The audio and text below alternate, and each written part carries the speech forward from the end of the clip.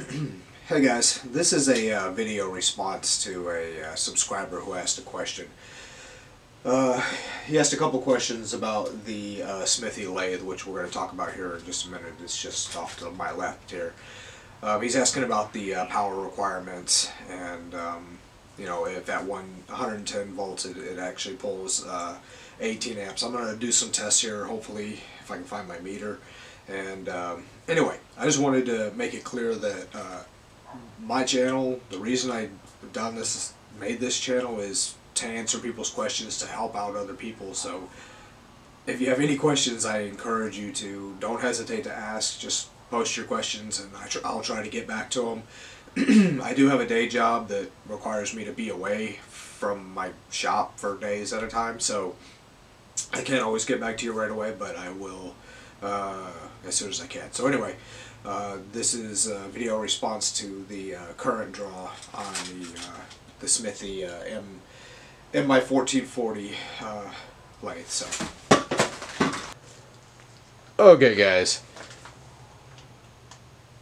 don't repeat what I'm doing here. Is likely safe in no way.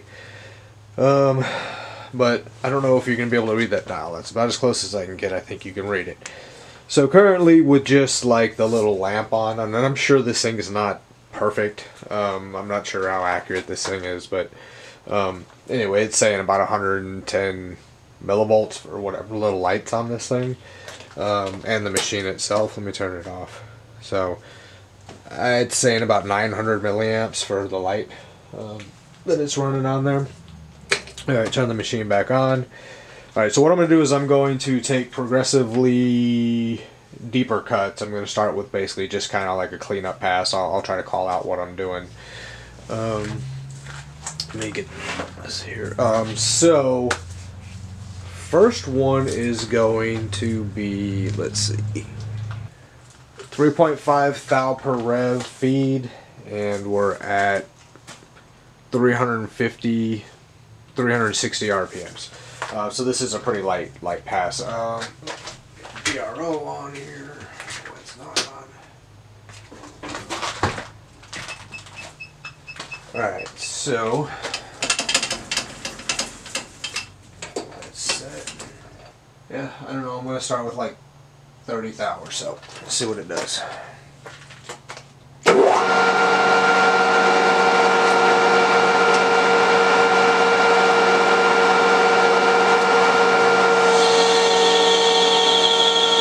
So it's about 7 amps.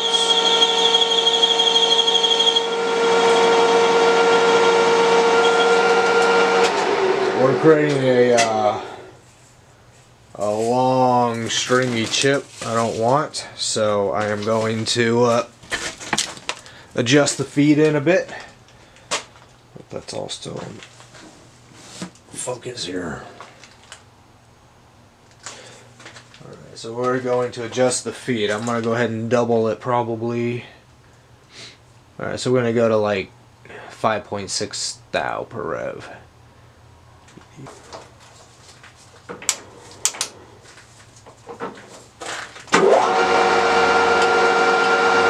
Same depth of cut, double the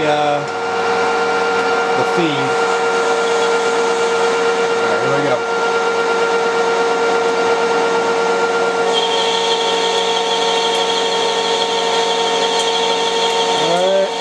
Seven and a half maybe. Still not breaking. It's breaking better, but still not fully breaking the chip. Still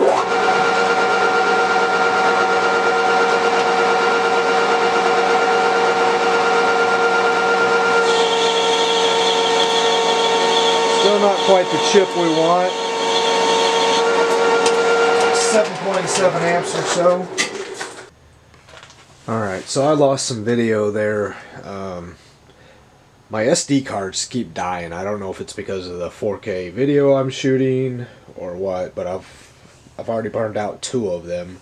I'm on my 3rd one now.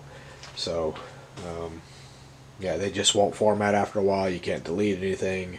They basically just stop. So, alright, I believe we were at .0087 thou per rev. And I had already taken half of this pass, so I'm just going to finish that pass up here.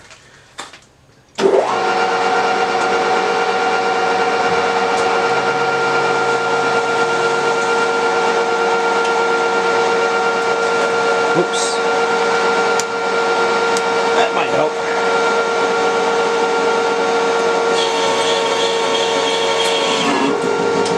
Alright, so I didn't have much. I was watching the actual machine, not the dial, so I don't know what it was. So we're going to do it again.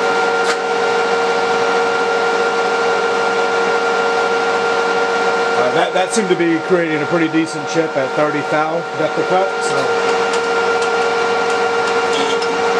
So we're at 30 thou depth of cut, about 8.7 thou per rev feed, and alright, it was making a pretty good chip, I think. So this would be a cut that I would run this at.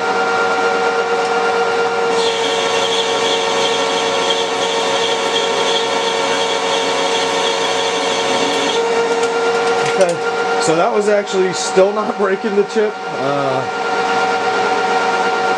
I'm going to try to speed the spindle RPMs up just a little bit. We're going to go up to 430 RPMs. See if that doesn't help break the chip. Yeah, but we're only, I believe that was like somewhere just over 8 amps, so we've got a ton to spare.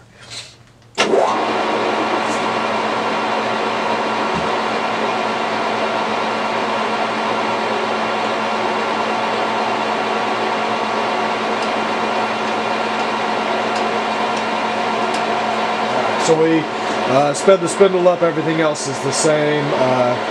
8.7 thou per rev, 30 thou depth of cut. Now it's making really good chips. Okay, so it's actually making really good chips, but I got my tool post extended way the heck out there, and it's okay, I was having a bit of an issue. My tool post was way off to one side. It was causing the tool post to dip down, I guess, a little bit. Quite a bit of pressures here. I'm cutting 304 stainless.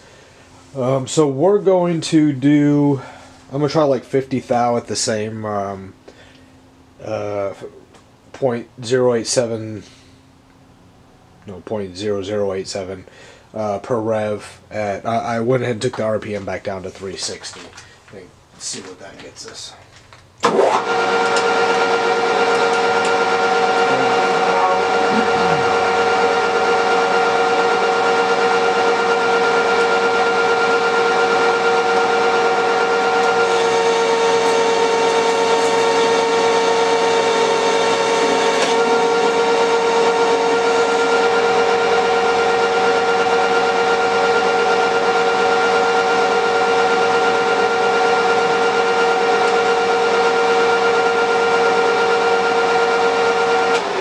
Yeah, it's not breaking like I want. I'm going to go ahead and switch it back up to 430.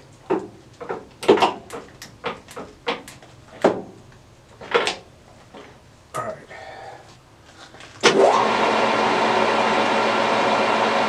Alright, here we go.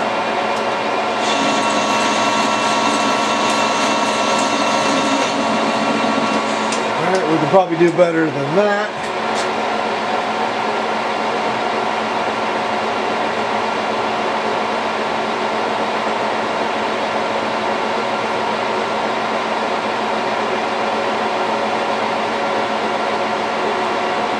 Alright, we're going to do 50 thou.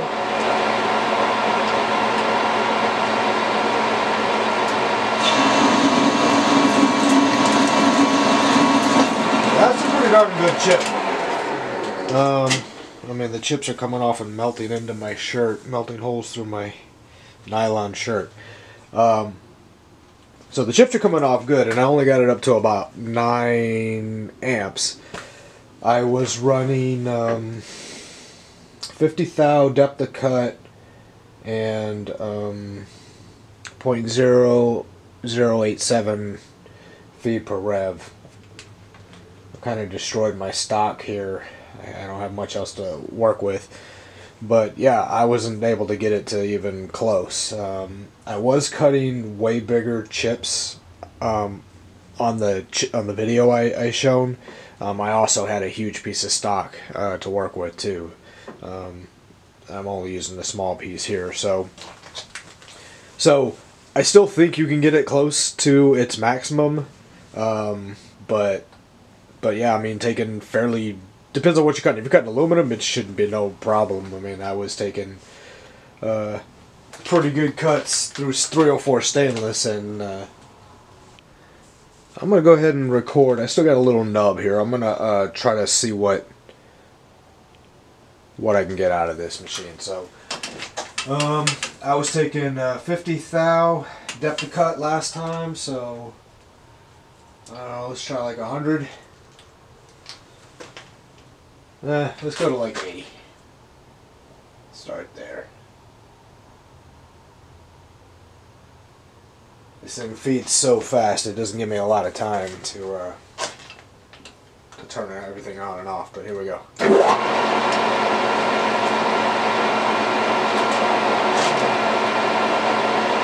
I can't watch the gauge right now. Well, there's 11 and a half, maybe 12.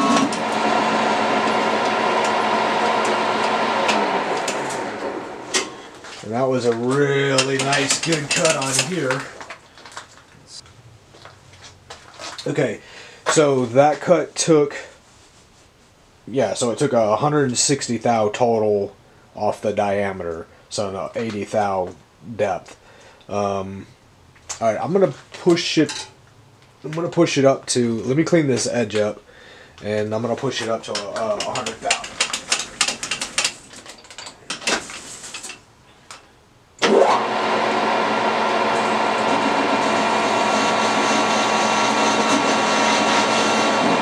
Just trying to clean the shoulder up because it's moving pretty fast and it's hard to shut it off in time. So I've got the stair-step pyramid thing going on. Alright, so let's set the dial. We're going to go 100 thou. So 200 thou overall. Get some juice in here. Alright, I'm starting to put some coolant on now because, you know, here we go. So just spraying it on. I don't have flood going. Here we go.